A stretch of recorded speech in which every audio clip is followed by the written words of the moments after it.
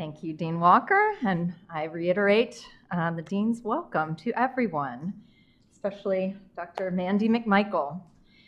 Dr. Mandy McMichael is the Associate Director and J. David Slover Assistant Professor of Ministry Guidance at Baylor University, a role which offers her the opportunity to work with undergraduate students who are discerning a call to ministry. Her first book, Miss America's God, Faith and Identity in America's Oldest Pageant, was published by Baylor University Press in 2019. Her next book, a co-authored work with New Testament scholar Dr. Alicia Myers, explores Helen Barrett Montgomery's perspectives on womanhood in Victorian America, paying special attention to how they influence her views of women in the Bible.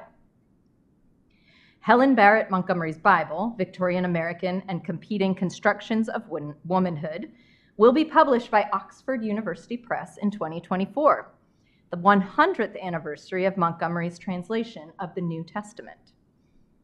Her current research project, An Oral History of Baptist Women in Ministry, grew out of conversations and interactions with her female students wrestling with a call to ministry.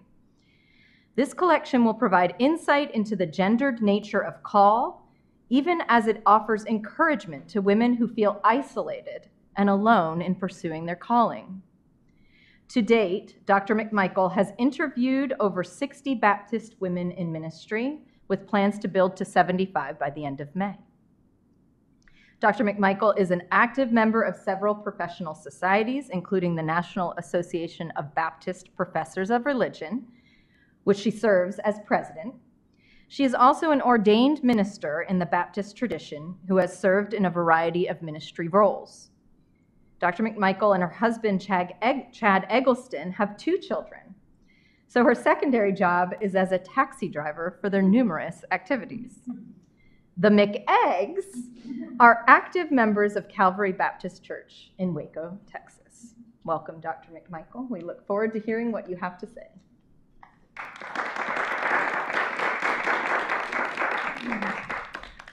Good evening. What a privilege it is to be with you at Wake Forest Divinity School. Today has been a wonderful day of delightful people and gracious hospitality, so thanks so much for having me. I'm honored to be kicking off this lecture series, What Kind of Baptist? The Importance of Public Witness in a Secular Age. But first, you should know I'm a historian, as has already been mentioned, and so I do promise some thoughts from the preacher side of me about what it means to offer public witness in this particular cultural moment.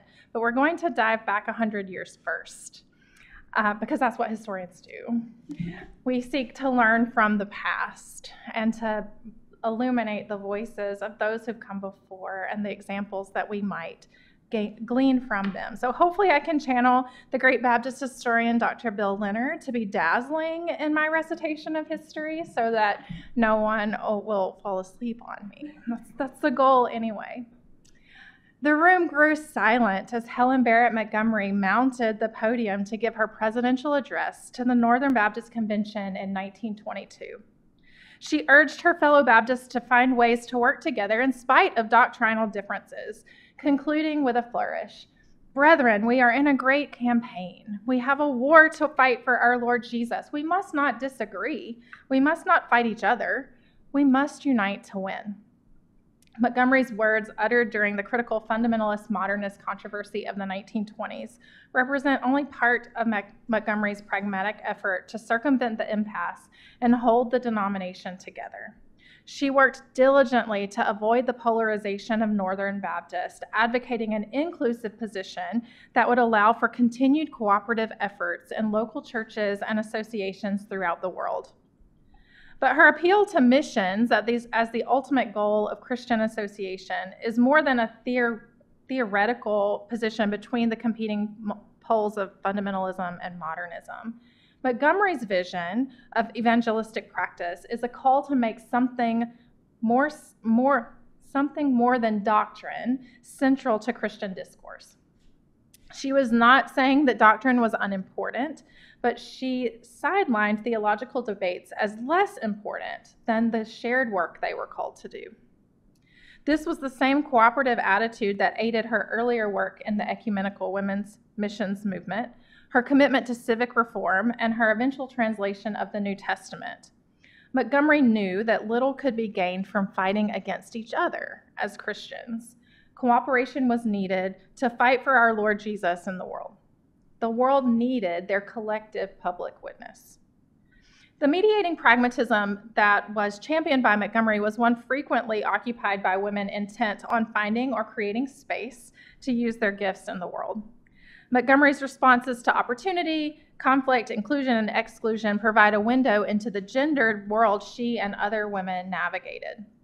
Her life and ministry offer evidence of the many resourceful ways that women entered and succeeded in places that they were not always invited or welcome. They also, however, depict complex views not only about faith, but about race and class and gender, all of which influenced Montgomery's understanding of Scripture. Hers is a life worthy of examination, especially when we imagine what it might mean to offer a public Christian witness in an increasingly secular age. Her pragmatic approach was not necessarily a middle way, but a way through polarized discourse. And it helps us imagine fresh ways to engage a polarized public with the good news of Jesus Christ. Dr. Alicia Myers, who is actually here, is the New Testament professor at Campbell University Divinity School, and I are working on this book project to imagine and work through some of the gendered nature and how it influences Helen Barrett Montgomery's translation, paying particular attention to how they influence her views of women in the Bible and by extension the world. Montgomery's work shows us a lot about her world, but also our own as readers and interpreters of the Bible continue to construct and define biblical womanhood. And undoubtedly that work on gender and its influence in her life will impact tonight's lecture.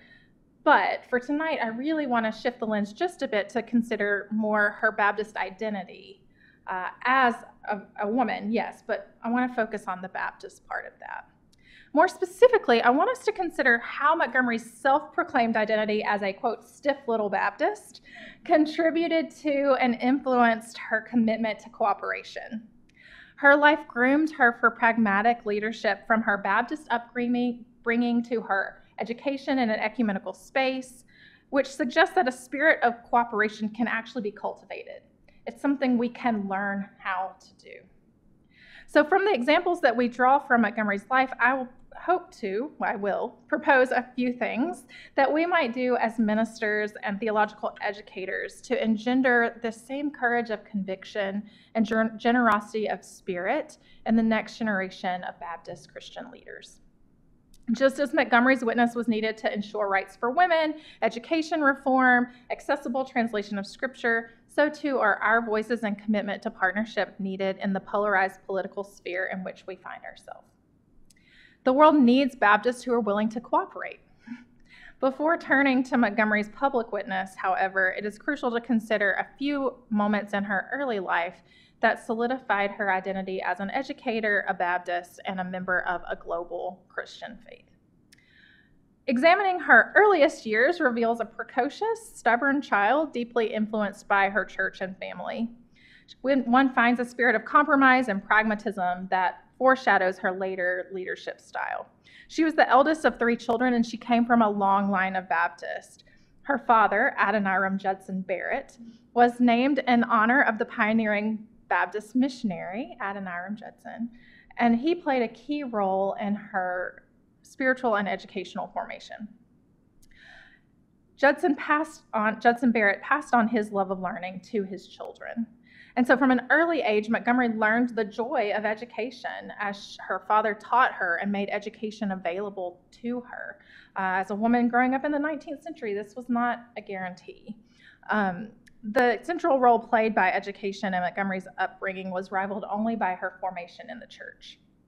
So Montgomery joined Lake Avenue Baptist Church in Rochester, New York at 15, and she was baptized by her father, who was the pastor. She refused to take her commitment lightly, and she recorded that from that day onwards, the church became one of my reasons for existence. But her memories of this moment that should have been only joy-filled were not all rosy. She writes about this moment, One cloud darkens the remembrance of that moving experience. Candidates came before the deacons to be questioned as to their Christian experience, and one old deacon put to me this unfailing inquiry. My young sister, did you feel the burden of sin roll away? Those were his exact words to me, a child of 15 growing up in a Christian home. Trembling, I answered, yes, sir, and realized at once that I had told a lie in order to get into the church. Her vivid remembrance of the bitterness that engulfed her, even as a gracious father was welcoming her into the church, never left her. For the rest of her life, she lived with this tension between what she believed and what other people expected her to believe. A tension that perhaps compelled her to view Christianity beyond the lens of belief and simple doctrinal assent. And it also influenced her deep acceptance of the Baptist belief that each individual could interpret Scripture for herself. So after studying at home and at Livingston Park Seminary, she began Wellesley at the age of 19. Living in community with other Christians there who were not Baptist taught her the value of working toward common goals despite differing theological positions. She confronted head-on the distinctiveness of her denominational identity. And she kind of struggled to find her way among the Episcopalians and Congregationalists and Presbyterians, even as she lived alongside them. As Dr. Lacey Warner noted, this effort to live in harmony with other Christians helped to cultivate Montgomery's sensitivity to difference as well as skills for building community. It was in living in community that she developed the skills that she needed to participate in a broader community. Montgomery narrated many of these experiences in her letters to her parents, describing how her feelings and struggles as she adapted to her new environment. In one letter, she recounted a particularly jarring moment. As a, quote, strict little Baptist, her term, not mine, but I love it, she practiced close communion, walking to a nearby town to take communion in the local congregation instead of receiving it in the chapel services on campus. But on one occasion, there was a diphtheria epidemic in the neighboring town, and she could not go for her normal communion. So Montgomery and the other Baptists faced a dilemma. And here's her description as she's writing in the letter. After Dr. Abbott's sermon, he said that the sacrament here was less a church than a family ordinance. In fact, as Christ gave it. He invited to the table all who loved the name of Christ, whether having openly professed it or not. Then he invited all who did not care to partake to remain, and I wanted to, but all the Baptist girls went out, so did we. I could never go through this again. Ought we to have communed? Is it not carrying the point too far when we can't go elsewhere to refrain from communing outwardly as well as in heart? So this tension that she felt as she wrestled with, should I take communion here or not take communion here? It kind of mirrored her frustration over her response to the deacon's question when she was joining the church. She said she felt strangely saddened and confused, or sadly shaken and confused. As she noted in a letter to her parents, generally, outside, in the world, I can hold firmly to the principle, but here all things seem changed. For 4 years, we all worked together with no thought of sect except at the communion table, when I'm shut out from all the other Christians. You cannot understand how it seems. I never should have unless I had been here. So we can see evidence, even as she's a college student, that she's wrestling with how to engage with other Christians in worship. She still held doctrine in high regard, but this lack of doctrinal purity was not what she mourned. She lamented the lack of community with her fellow Christians, being shut out from being in relationship with them in this sacred moment. She found it harder to dismiss her friends' convictions in relationship than it was to denounce differing theological ideals in the abstract. Funny how that works, right? So eventually, Montgomery prioritized relationships with her fellow students over doctrinal divisions. Still, she held tightly to the convictions of her youth. She did not cease to be Baptist. She did not renounce her Baptist identity. She usually received communion in the local Baptist church. She defended baptism by immersion. She convinced her roommate to read the Baptist Covenant and Articles of Faith. So she sounds as exciting as I was as a college student. True story. I contemplated adding a math minor when my senior year just for fun. I mean, I'm sure some of you have similar stories of like how wonderfully well-adjusted you were as college students too. But Montgomery's interaction with Christians outside the Baptist tradition stretched and strengthened her Baptist identity. That was not a threat, but rather it was something that helped solidify it for her. She stretched by reconsidering her theology of closed communion when it was impossible for her to go elsewhere. She stretched by widening her definition of worship even. For example, on one occasion, she accepted an invitation to hear The Creation by Handel and Hayden Society of Boston instead of going to church. She wrote, "I'm almost afraid to confess what I did on Sunday. No, I'm not either, for I did what seemed best. I had kind of a mean feeling, and so did Florence, but the music, I can't tell you how grand it was. I shall never forget it so long as I live, and it was appropriate for Sunday." Her Baptist faith allowed for this flexibility. More specifically, Montgomery's time at Wellesley reinforced her belief in the ability of the individual to interpret Scripture and for God to speak to her through the Bible read or proclaimed or even sung.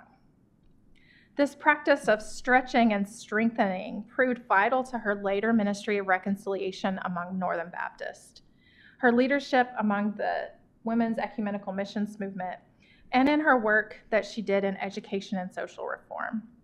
But it was not the only useful skill that she picked up while she was at Wellesley. Greek preparation enabled her to produce an English translation of the New Testament. Rhetoric training prepared her for a life of public speaking. One year, I think she did almost 200 speeches as she traveled the world raising money, or traveled the country raising money. Less obvious are the tools she received from various relationships at Wellesley. She polished the art of negotiation and cooperation with her classmates.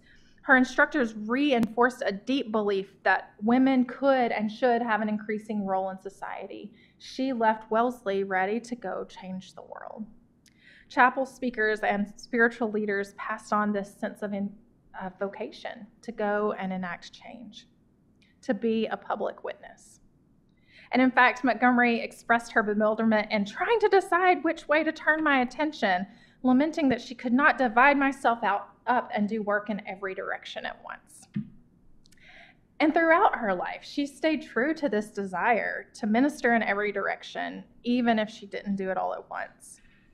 Unlike some Baptists, Montgomery's Baptist identity did not preclude civic and ecumenical work, it drove it. Prized Baptist distinctives such as religious freedom, the priesthood of all believers, informed her understanding of the diversity of Christian belief and witness, making her a willing partner in ecumenical dialogue and reform work. And her deeply held convictions regarding the importance of education, Scripture, and missions informed how she lived her life in the world. Montgomery's Baptist identity was not threatened by working with non-Baptists. Rather, her deeply rooted Baptist identity meant that she was secure in her convictions, one of which was to cooperate with others, especially other Christians, to witness for God in the world. So in her early years after she left Wellesley, Montgomery worked as a teacher before getting married.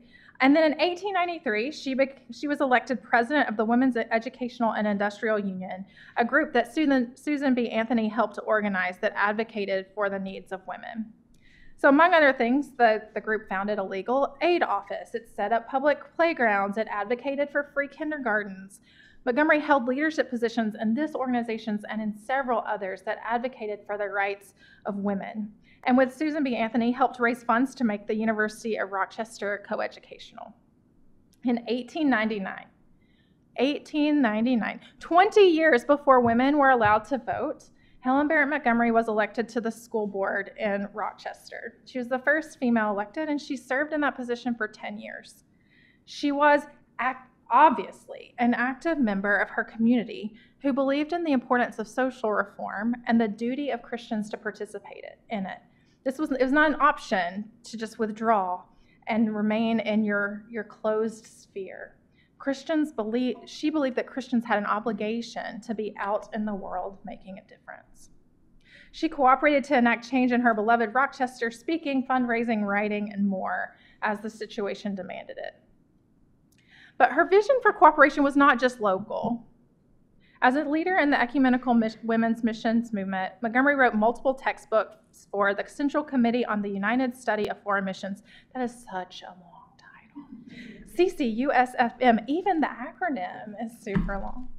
And she undertook this speaking tour that I mentioned earlier during 1910 and 1911, where she delivered close to 200 speeches to raise money for missions. She also visited multiple sites of international missions before publishing The King's Highway in 1915, a book which sold over 160,000 copies. Oh, to sell 1% of that. 160,000 copies.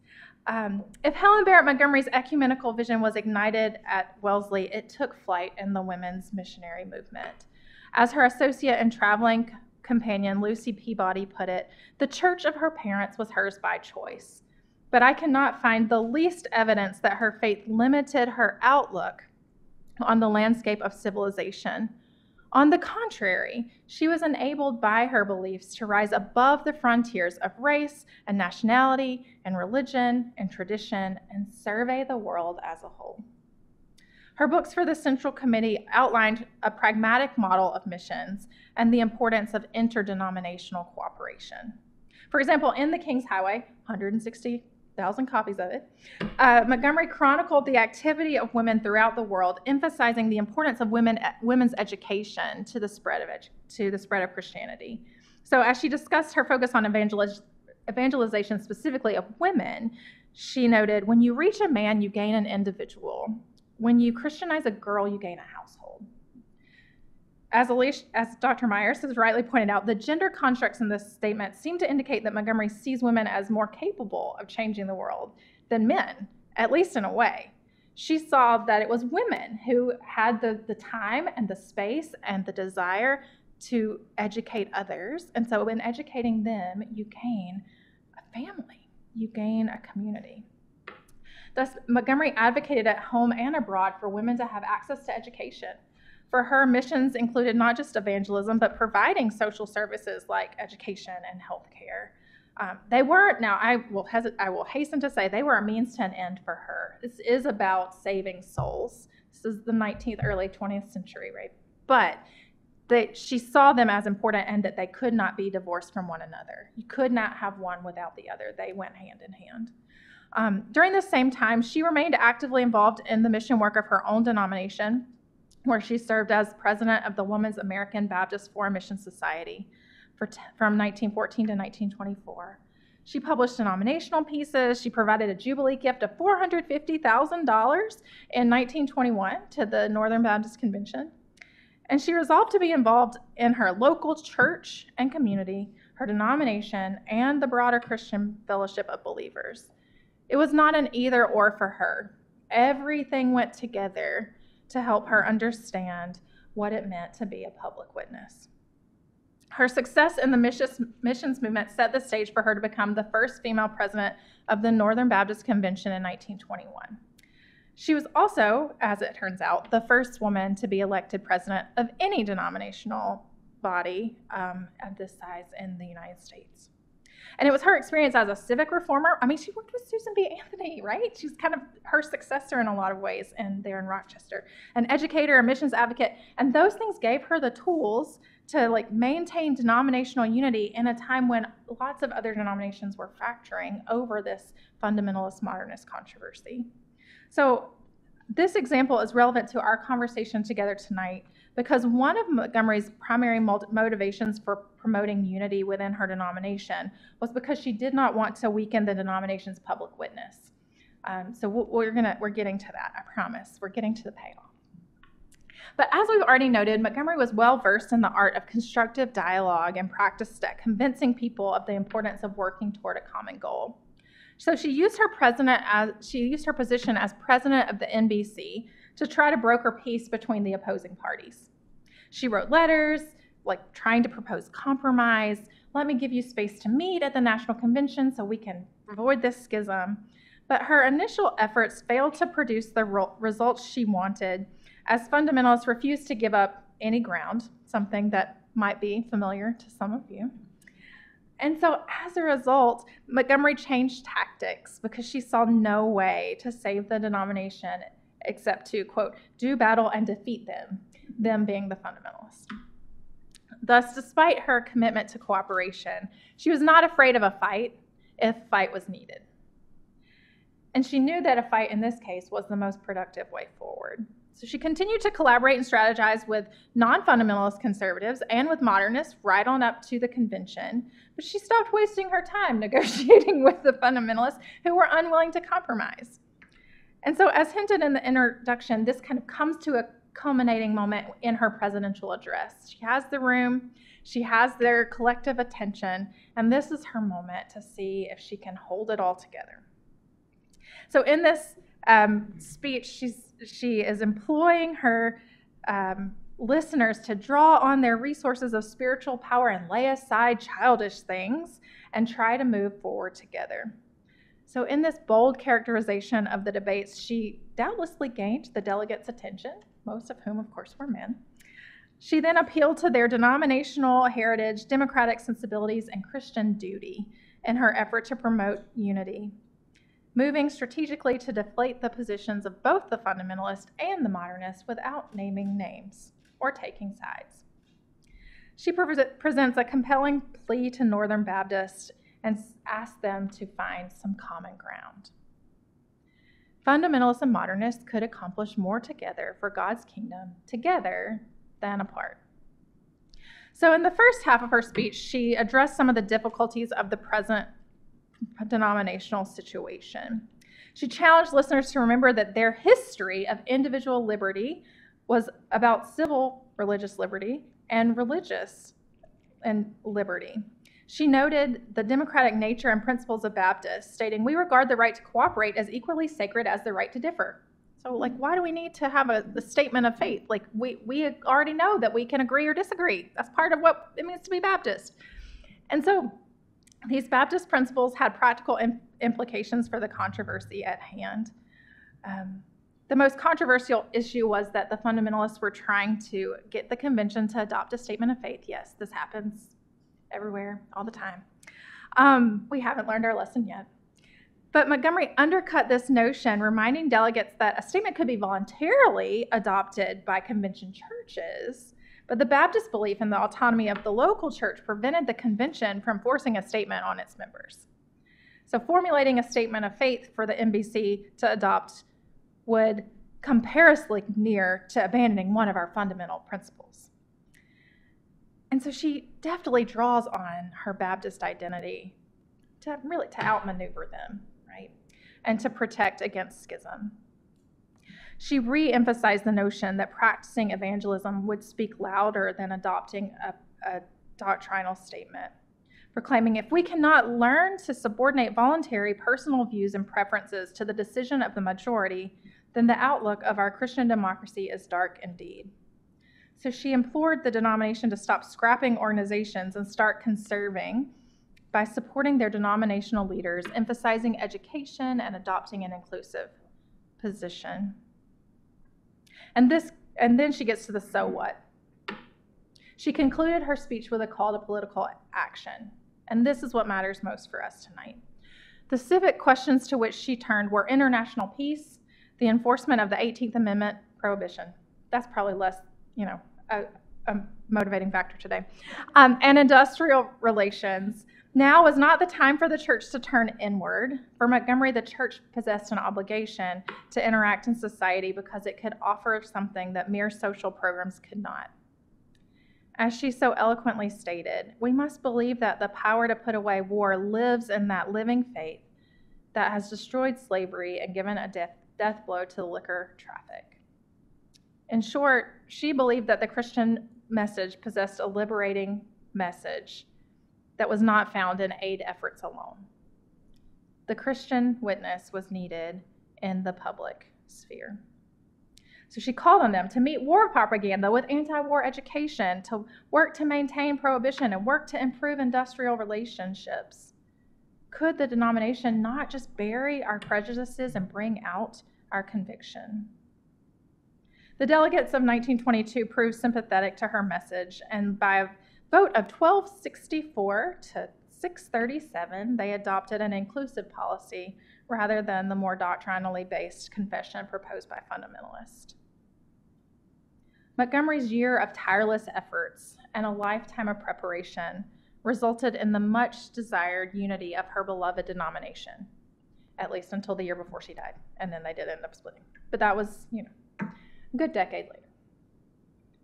So even in her presidential address to the Northern Baptists, Montgomery could not resist the urge to push them beyond internal politics to consider their public witness and to think more specifically and strategically about kingdom matters, missions, peace, prohibition, education, fair labor practices. These were the things that they could agree on. Why not focus their energy there?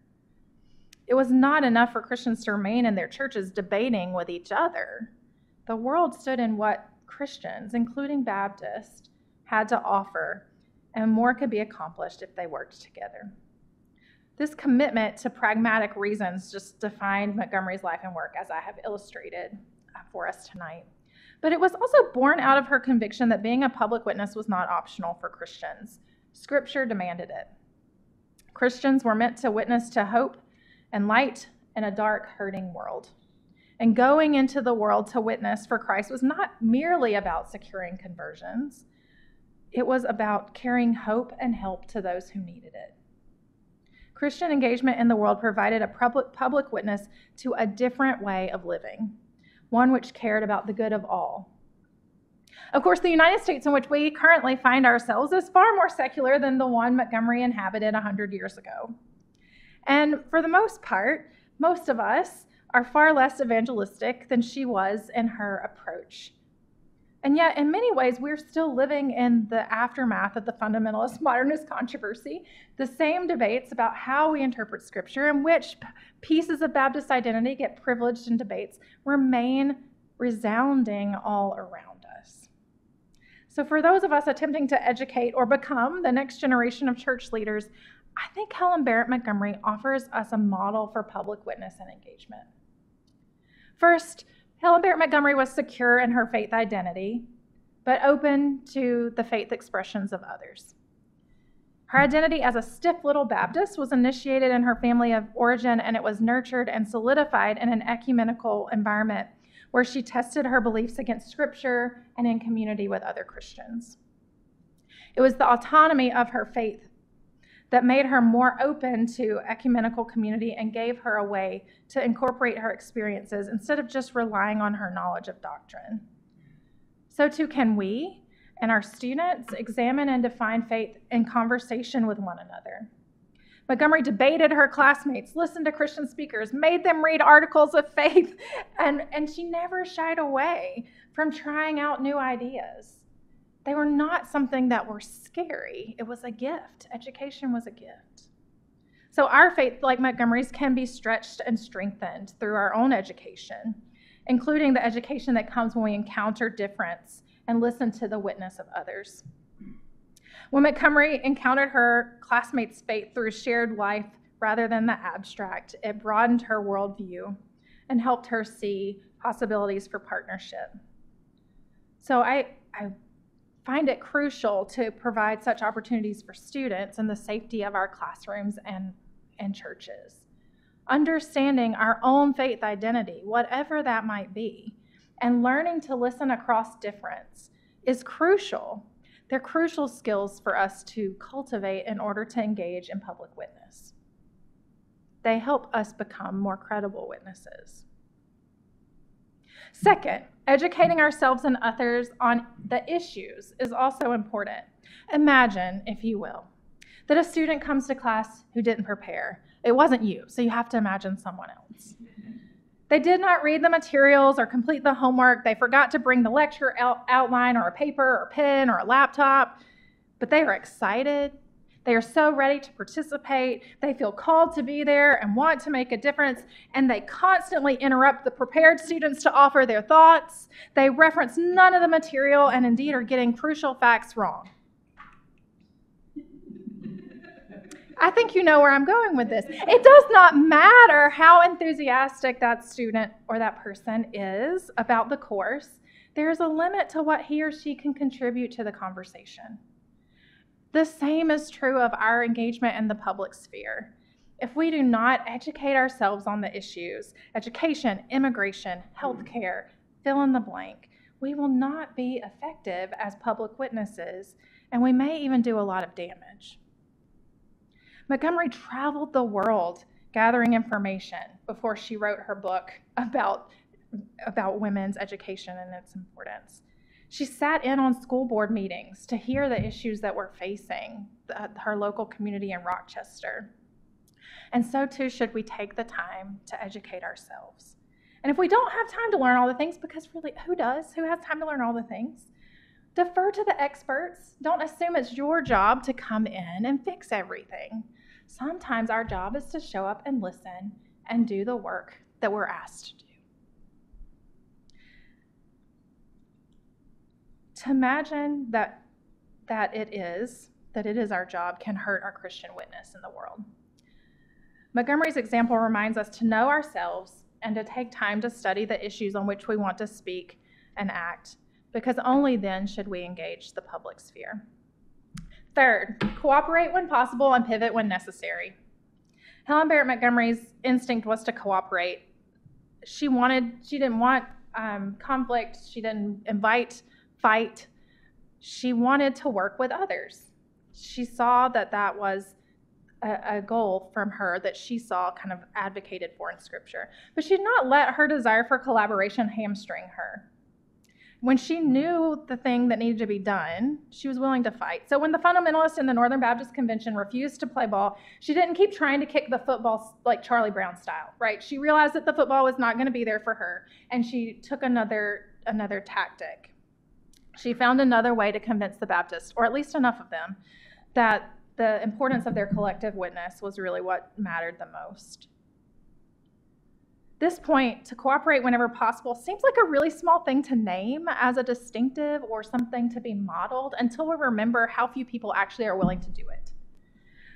Far too many of us choose to walk away and start our own thing at even the slightest hint of disagreement, because disagreement and trying to be in conversation is hard.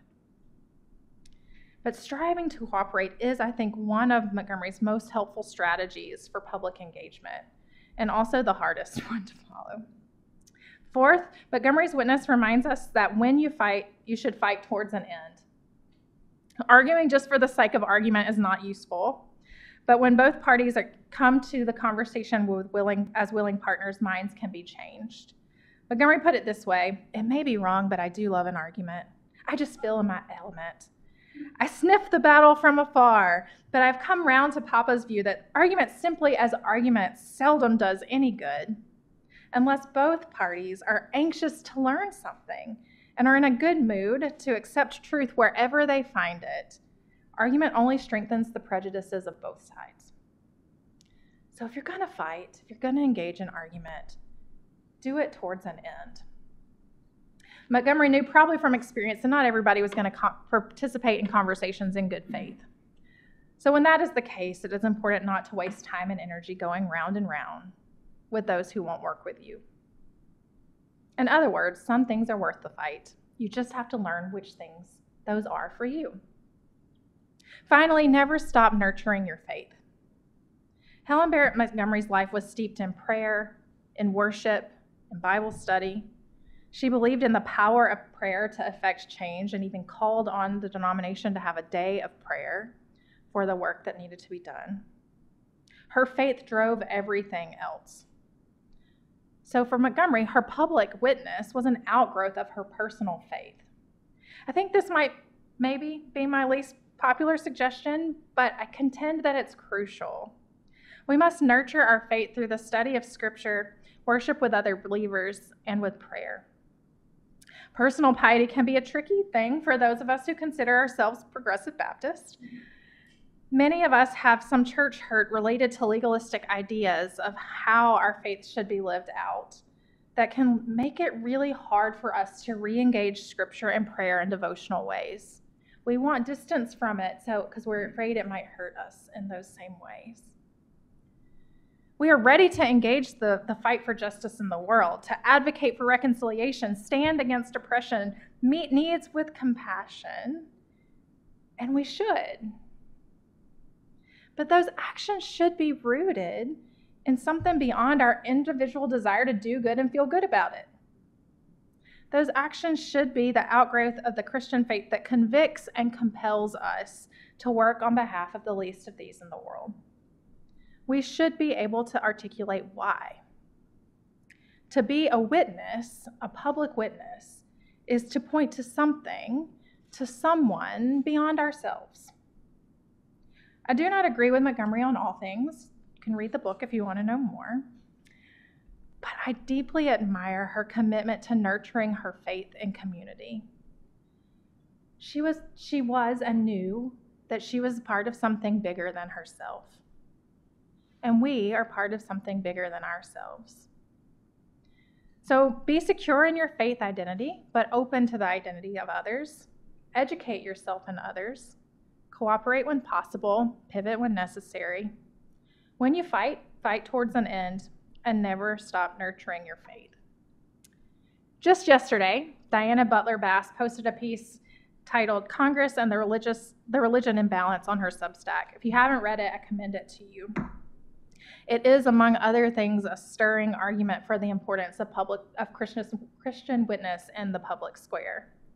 And in her discussion of the Speaker of the House election, she notes, many of the upcoming issues facing Congress in the next 2 years will involve faith and ethics, immigration, budgets, education, human and civil rights. All of these concerns are threaded with religious perspectives, theological beliefs, and moral choices shaped by faith. Our Christian witness is needed in this cultural moment. But as Montgomery's example demonstrates, and Butler Bass's article suggests, our faith is rooted in community, education, and cooperation that can help us to do it well. Churches need to teach their history. They need to offer models for engaging the public sphere that are not divisive. It must happen in relationship, and perhaps it is best to start locally with the people we know and build from there. I'm not going to read the whole article to you, though I really wanted to. But near the end, Butler Bass writes, in recent years, some Christians have worked on the 2 Ds, decolonization and deconstruction. I'd like to add a third. We Christians need to de-radicalize our own churches to make things like white Christian nationalism anathema. Ignoring religion and politics won't spare us from divisions, anger, and pain. Ignoring them ensures that even more extremist and dangerous forms of Christian politics will arise to the detriment not only of American politics, but to Christianity itself. We need Christian witness, if nothing else, to testify against what is not already happening what is not Christian that is already happening in the public sphere. I think she's right. Just as Montgomery was right when she reminded Northern Baptists that their doctrinal squabbles would hinder their collective work in the world. We cannot hide in our little bubbles because we are called to engage the world. Montgomery once wrote, I know enough things now to make me a saint if I lived them. And her life provides evidence that she did indeed try to live them. We know enough things now to be a saint if we lived them. The public witness that we're called to could or can and should point others to Christ. Montgomery knew and accepted that there were limits to cooperation. It was not the answer in every situation, just as it's not for us. And in those cases, she modeled the public witness of Baptists before and after her to fight for justice in the world. Montgomery may have been a stiff little Baptist, but what she learned is that one could bend quite a lot in one's identity without breaking. Such flexibility enabled her to cooperate across the aisle in her denomination as well as beyond it. By holding fast to what she believed was true and important, Montgomery modeled that absolute agreement is not necessary to shared vision and public witness. So what kind of Baptist? I strive to be a Helen Barrett Montgomery Baptist, committed to cooperation, but willing to fight. Thank you.